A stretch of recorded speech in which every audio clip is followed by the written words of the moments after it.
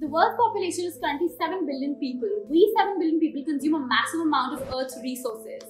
We have consumed so much that we've almost completely destroyed the environment, driven up greenhouse emissions and caused a warming climate. If we don't change, there won't be an Earth left for our children and their children. Right before our eyes, wild species are going extinct. The polar ice caps are melting and the sea levels are rising. With the UN predicting that global populations could increase to 11 billion by 2100, now is the time to reflect on and change the type of impact we make on our planet. Every one of us needs to put in efforts to ensure that we have a chance of achieving a clean and green future.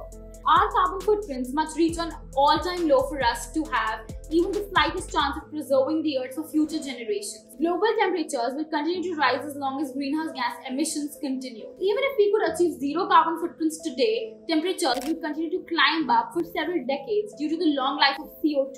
With rising temperatures come more extreme and frequent weather events, bringing devastating socio-economic impacts along with them. To learn more about the actions against carbon footprints, check out the link in the description. Make sure to like this video and subscribe to the channel for more. Thank you so much for watching.